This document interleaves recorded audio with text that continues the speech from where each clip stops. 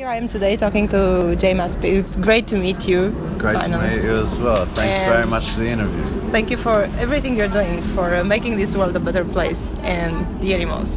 My pleasure. Happy to do it. Helping them. Yeah, no, it's a great responsibility, and I'm very happy to help. So how this idea of making, because that's what you do, you're making the world a better place. When did it first come into your mind? When I realized that the world is actually there's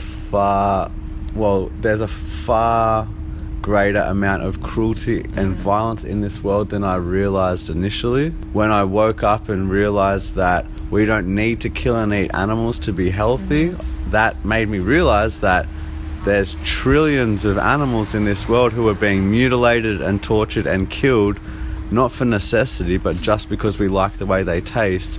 And so that motivated me to try to help these innocent beings and try to encourage people to make better choices. There are also innocent beings, innocent people that are killed every day around the world. Yeah. How about those? They obviously are very important as well, but I think that if we're talking about the amount of suffering and the volume of victims, then by far the worst cruelty and the most suffering and the most killing by far is happening to other species, and it's a war that we have waged, that humans have waged on them, that they cannot fight back.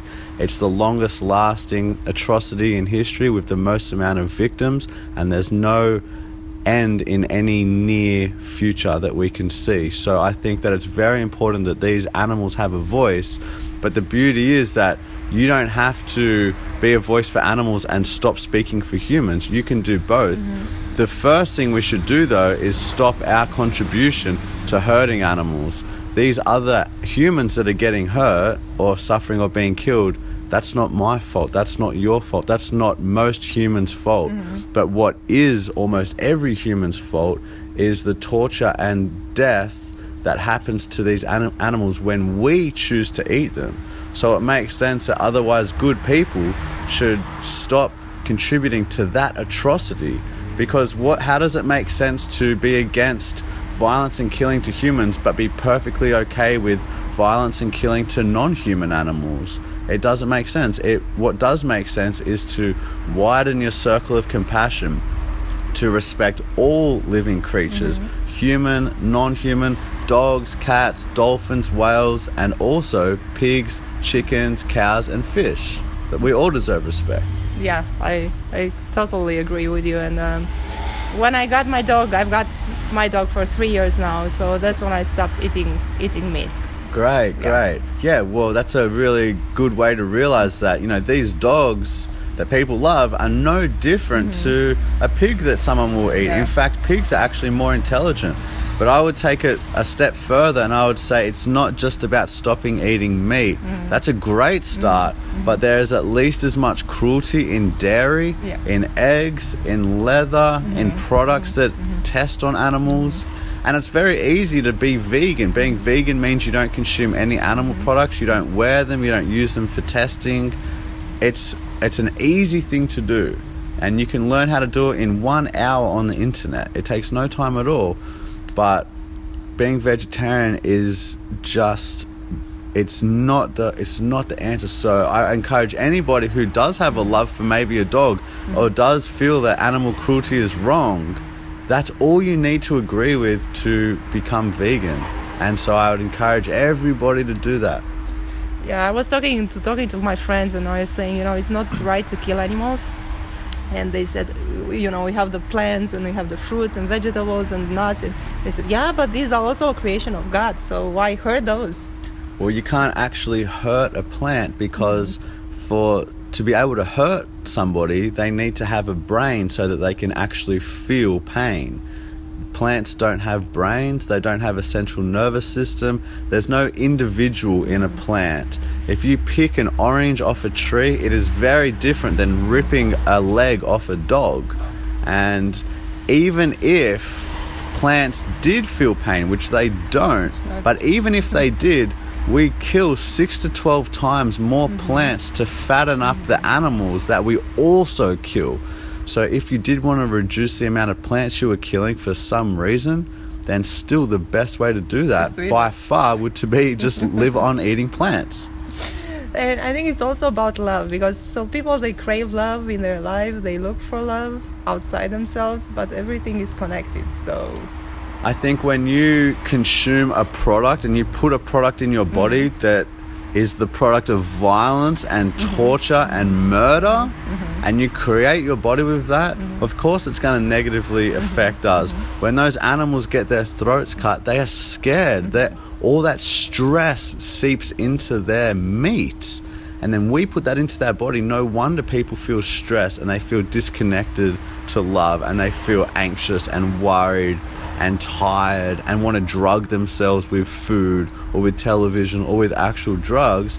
It's because we're putting this thing inside of our body that does not belong there, that does not sit well with who we are as good, civilized, respectful humans, which we claim to be, and we are in almost every way. But when it comes to our treatment of other species, we are running in the wrong direction. And it's very easy though for us to turn into a direction that is respectful and compassionate, and it's the path to peace. That's what veganism is, the path to a more peaceful world for us all to live in. Well, let's get back in time a little bit. I know your story. I've been doing my research, so I know the cancer, what happened to you, and then you cured, and then you went on that cruise and met that Indian guy. So I want to know, how did you evolve? So what was your vision of life before the cancer? How did cancer change it? And then how did you transform along this journey? Well, before I had cancer, I was young. I was still a teenager, and I was just into partying and girls, and just, that's nothing. I wasn't a very deep thinker. When I had cancer, I had an experience of what it's like to suffer, and I really understood how bad it is to go through suffering.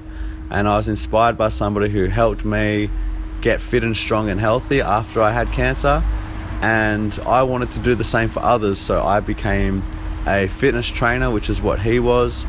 And this is when I started learning about health and how bad most people's health is. Almost everybody's on medication, or they're overweight, or they don't feel well. People are dying decades before they need to die, because we're eating the wrong things. We're putting the wrong fuel into our body, and our bodies break down, and they get heart disease and cancers and diabetes and obesity and osteoporosis and all these illnesses.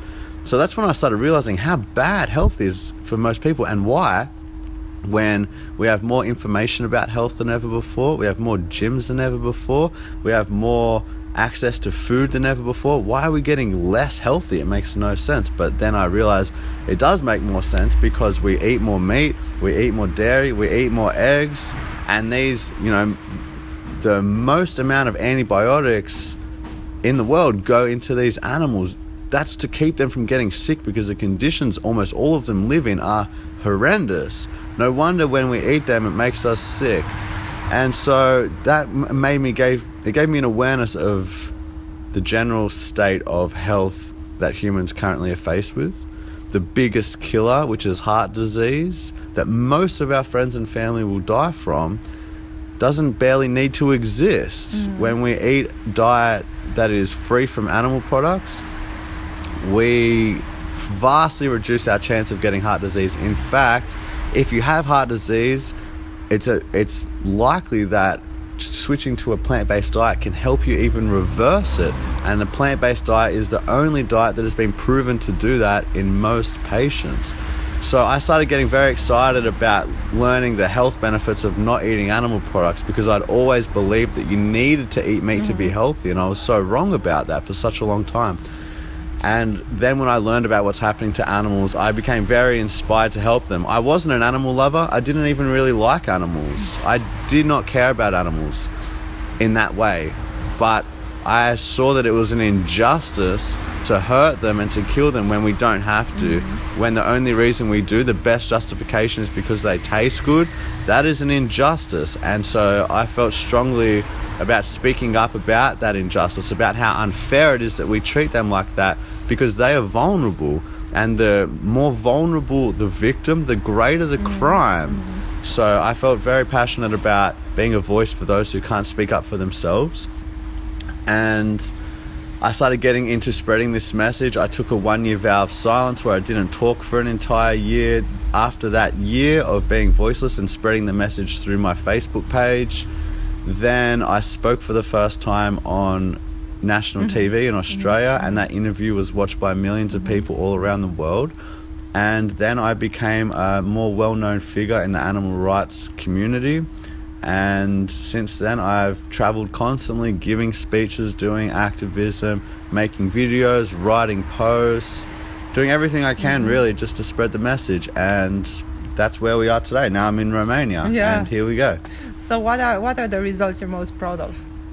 One of my speeches has over 11 million views in over just 7 months, and it's been described as the most influential animal rights speech of all time.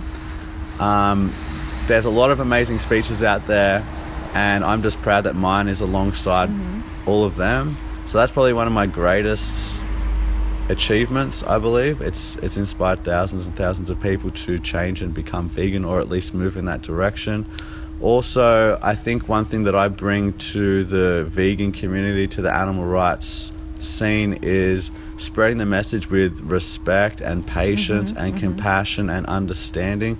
A lot of people view vegans as angry and aggressive and judgmental, and that's because they are suffering. They see this injustice. They try to tell people that what they're doing is wrong and there's a better way to live, and a lot of people don't want to listen. So it's understandable that they get frustrating.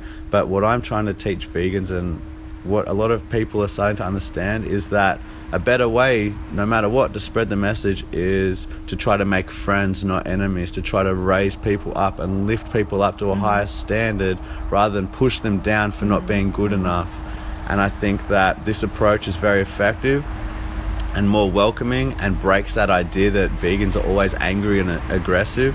And I guess I'm just proud as well that I have a story that's influential to people, and I'm being invited around the world to speak about it, and it's a lot of work, but it's also very rewarding. So, and I'm just warming up. I've only been vegan for 3.5 years. Well, yeah. I'm just warming up.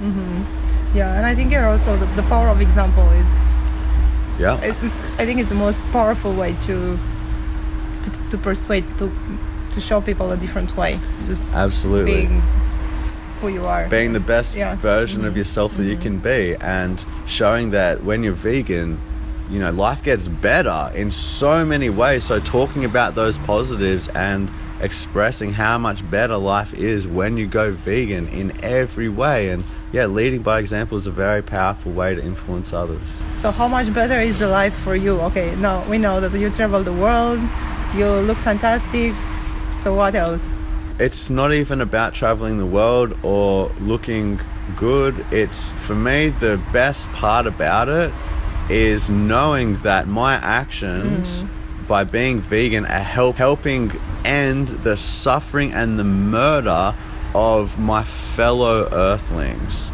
So stopping my contribution to their suffering, to their torture, to their nightmare. Every day I wake up and I feel so good that I realized how much harm I was causing, and I realized that I needed to change. And by making that change, I helped so many individuals. There's no easier change you can make that has a greater impact in this world.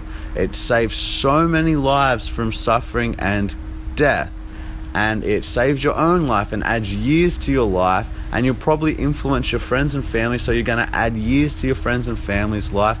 And it's so much better for the environment and this planet, and helping keep this planet more sustainable with more resources, less food wastage, less pollution, less greenhouse gas emissions. It's so much better in countless ways. So I just feel good every day knowing that I'm walking a path that leads to a more peaceful, respectful world. And I love the food I eat, and I feel healthy and very strong and clear-headed and more love, and I've widened my circle of compassion. Now I don't just care about myself and my friends and family. I care about all beings, and that's it's like your heart gets bigger. It feels amazing. You were silent for a year. You took that vow of silence. I know that my mind usually is very active, and we have all these thoughts like running around our head like a monkey. So how did it shape your personality, that year of silence? Well, usually I talk a lot, so not speaking for you was a big challenge, and it was like there was a battle in my head because there was so much I wanted to get out, but it was just sort of stuck in there. After that year, though, I realized that my mind had become more sharp. When I started talking again, I talked differently, and my mind had sharpened like a tool because I'd been using my mind so much that it had made things more clear in my head, and then I could express that clarity in my head through my voice. So it helped me in a big way, and it helped me learn to listen more, and it helped me, well, it's ironic because I sacrificed my voice, and now I have a very loud voice that a lot of people listen to. So it's been a very positive move, taking that vow of silence. So there's something that you would recommend to people? Well, maybe not for a year, it would be difficult for them, but to try it at least for... Well, yeah, I don't know if I'd recommend a year. No. I mean, I did it for a purpose, and it served its purpose. I wouldn't do it again because I think it's been done now. It hadn't really been done before. Right. That's why I thought it was quite good. But what I would recommend is people do a 10-day silent meditation, which I've done many times. I get a lot of benefit from that. It's called Vipassana meditation. And if you want to try out being silent for 10 days and learning a very valuable technique of meditation that makes you more peaceful and increases your amount of compassion and reduces your anxiety and your stress, Vipassana is a very effective technique. It's not some hippie spiritual thing. It's just like a exercise for your mind. You know, like when you lift weights, your muscles get stronger, and meditation is like weightlifting for your mind. What other techniques do you use to stay centered? So of course there is your the food and the meditation. Yeah, the food and meditation. I focus on being grateful. So every day I try to list a lot of things in my life that I'm grateful for, things that happened in my day that I'm grateful for. I'm trying to have more balance in my life. So less time on my phone, less time working, more time just enjoying being alive. And exercise, I do weightlifting and running and surfing when I'm near the beach.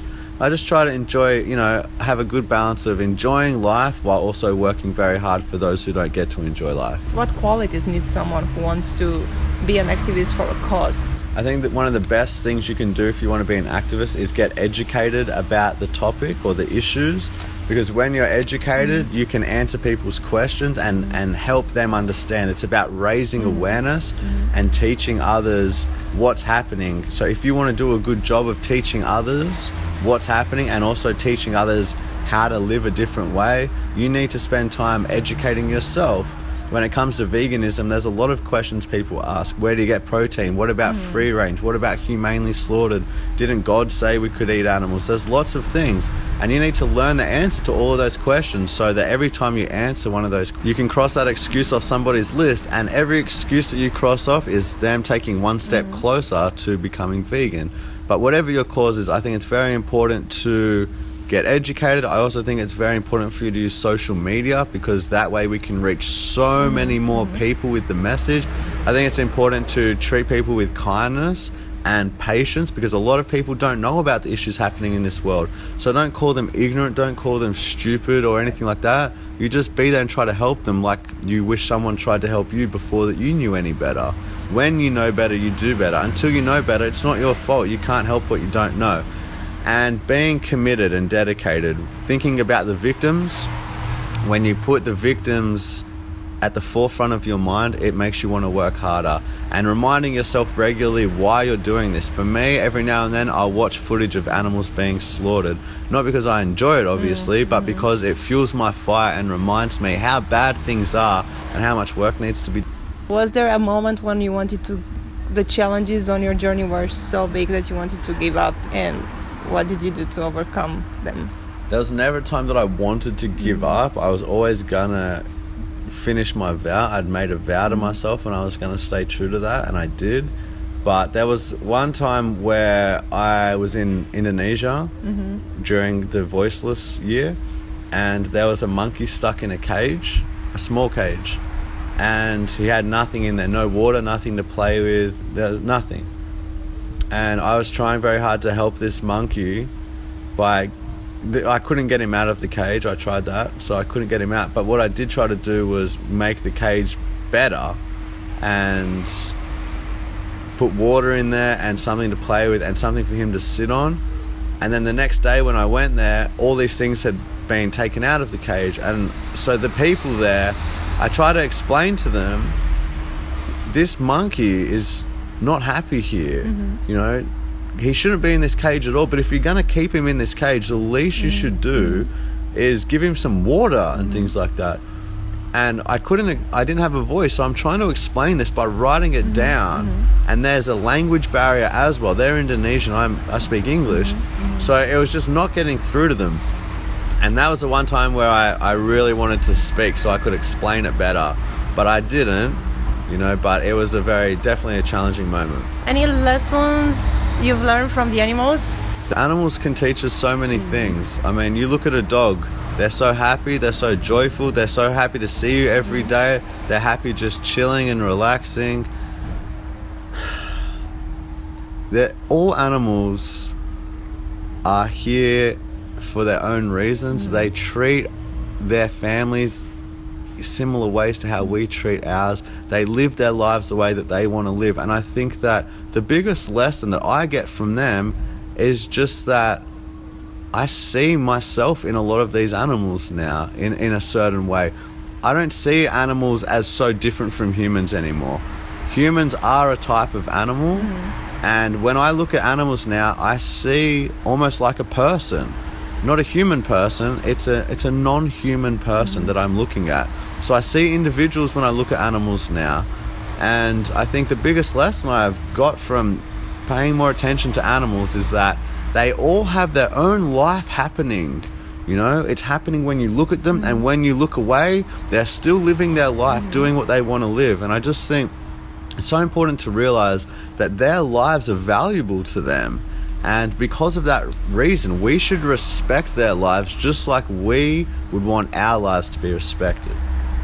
What's your favorite? My favorite vegan meal? Yeah. Okay, I tell you foods that I love. I love chana masala, which is an Indian curry made with chickpeas. I love coconut curry as well at Thai restaurant with some rice. I love tofu stir fry with some chili and some rice as well. I love banana ice cream, which is when you freeze some bananas and then you chop them up and you put them in a blender with some soy milk and just blend that up, and it makes delicious, creamy, healthy ice cream. It's the best recipe. I love rice paper rolls with tofu and avocado and salad, like marinated with some peanut sauce or something like that. I love a big pasta with mushrooms and olives and tomato. I love like a pizza with vegan cheese or even no cheese, but lots of mushrooms and lots of vegetables, things like that. What else do I love? I love oats for breakfast with blueberries and some maple syrup and some walnuts. I love smoothies, vegan lasagna, vegan everything, man. There's so many delicious vegan recipes. There's literally millions. Yeah. And you know, it's when you go vegan, you don't eat less food that you love. You find a million new foods that you love, and you eat better than you've ever eaten in your life. Wow, that's fantastic. And if we want to support your efforts, how can we do it? You can follow my journey online. I'm on Facebook, Instagram and YouTube, and you can just look up my name, James Aspey. Okay, thank you very much. Thanks a lot.